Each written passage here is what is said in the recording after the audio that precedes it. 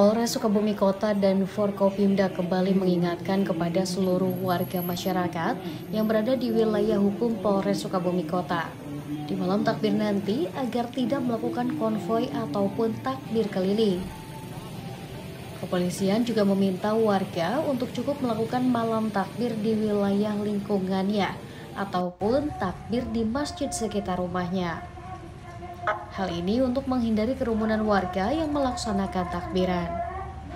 Selain itu juga dalam rangka menekan angka penyebaran COVID-19 di wilayah hukum Polres Sukabumi Kota. Selain takbir keliling, Polres Sukabumi Kota juga menghimbau agar warga melaksanakan sholat Ied di masjid masing-masing di sekitar wilayah rumahnya. Hal ini dikatakan Kapolres Sukabumi Kota AKBP Sumarni dengan terus menghimbau warga agar mematuhi protokol kesehatan yang ketat, seperti penggunaan masker dan jaga jarak tidak berkerumun, serta mencuci tangan dengan sabun dan air mengalir, agar COVID-19 dapat dihindari. Diperbolehkan adanya takbir keliling ya. Kami berharap pelaksanaan takbir dilaksanakan di masjid-masjid di setiap RT RW yang ada di lingkungan masing-masing.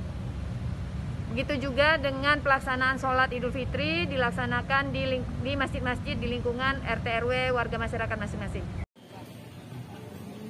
Dalam pelaksanaan sholat Ied nanti, kepolisian akan disiagakan untuk menghimbau warga agar mematuhi protokol kesehatan dalam pelaksanaannya, serta memberikan rasa aman dan juga nyaman bagi warga yang merayakan Hari Raya Idul Fitri 1442 Hijriah. Andris Muhtar, Kompas TV, Sukabumi, Jawa Barat.